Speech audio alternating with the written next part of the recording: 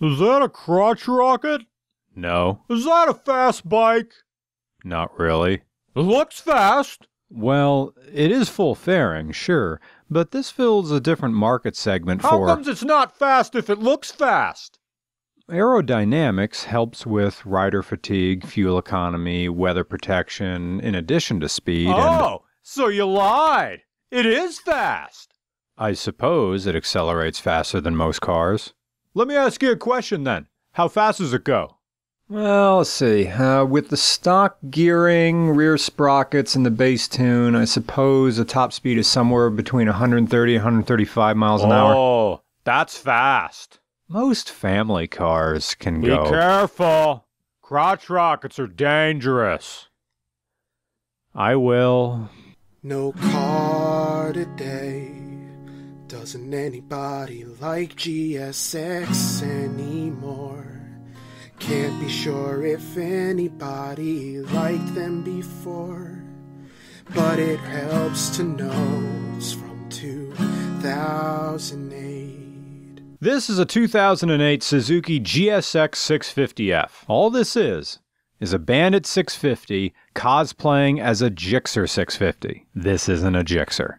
This is a gentleman's sport bike. And this was a sales flop. I love it. A sport bike with full handlebars, not clip-ons. An upright seating position, but rear set foot pegs, but not aggressively rear set. A 12,500 RPM redline, but a quiet exhaust. The GSX 650F, which I will refer to now as just the 650F, had one of the largest mufflers fitted to any motorcycle. I need to shave my ass again.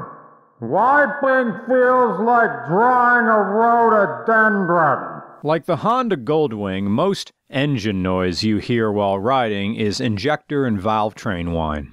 Engine compression is 11.5 to 1, but ooh, here's the best part. The factory tune is for 87 octane, and you still get 85 horsepower crank. And I'm averaging 50 to 53 miles per gallon. You get a basic fuel gauge, I never had one of these before, and hazard lights, I never had these things before either, and flash to pass, high beam trigger, never had one of these before, and a programmable shift light, and fuel injection, water cooling, 6 speeds, 4 valves per pot, double cams, and twin discs. But no oil dipstick, and an oil filter that blorps all over the headers when you take it off. In the UK, Australia, and New Zealand, the 650F sold well because of its cheap gas tune, ease of restriction for L bikes, and good fuel economy satisfying multiple market segments. But when Suzuki brought the 650F to the United States to replace the aging carbureted Katana, the 650F sold poorly for the same reasons.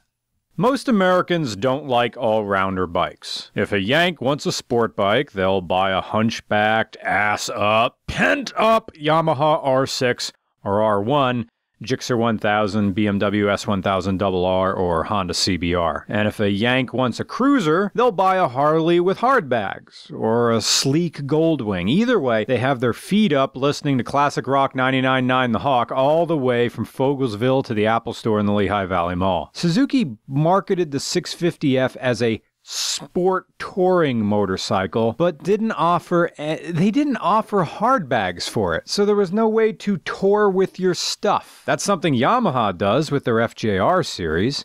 KTM with the Super Duke GT has hard bags. The Kawasaki Versys 1000 LT has hard bags. You get what I'm saying? All dedicated real sport touring motorcycles have everything you need to put all your stuff in and go on a road trip. And then when you get to wherever you are, you take your hard bags off, you put them in your tent, you put them in your hotel room, and then you go out and sport ride wherever you're going, come back to the hotel, put all the stuff back on the bike, and then cruise on the highway to your next destination. Suzuki squeezed out the 650F with little factory accessories to fill the role it made for the bike. And also, it's not smooth in its power delivery either. The very simple ECU idle circuit doesn't transition easy to off-idle fueling. It's an on-off switch, really. It's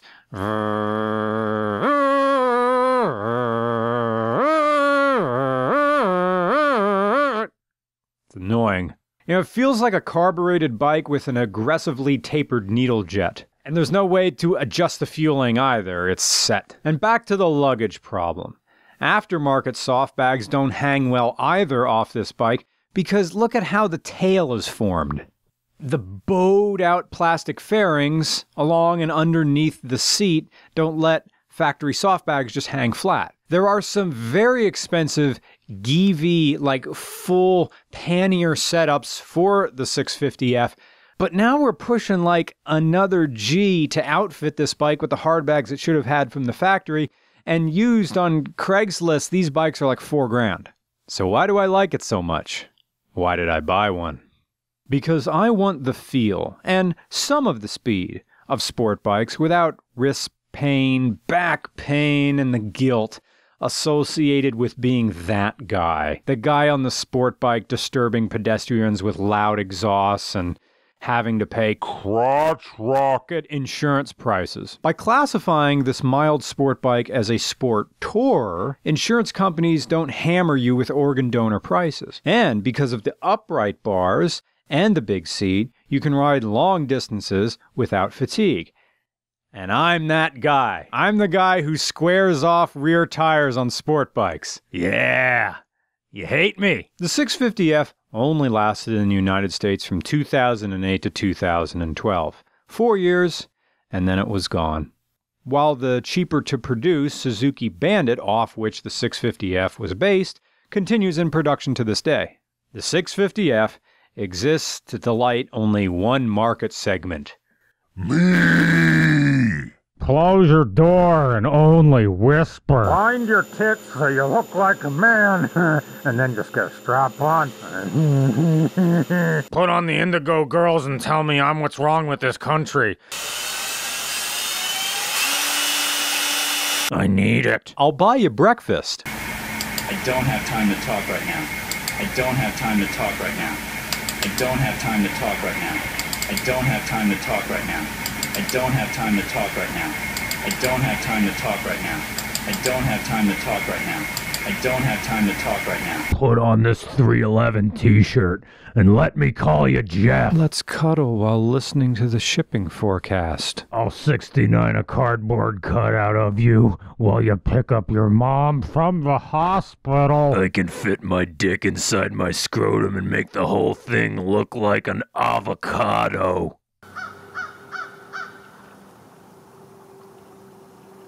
Monkey nuts. Check out this GSX that I'm riding. Some call it cheaping out. I got into Bitcoin through Tony Robbins. The man was in shallow how. The man was in shallow how.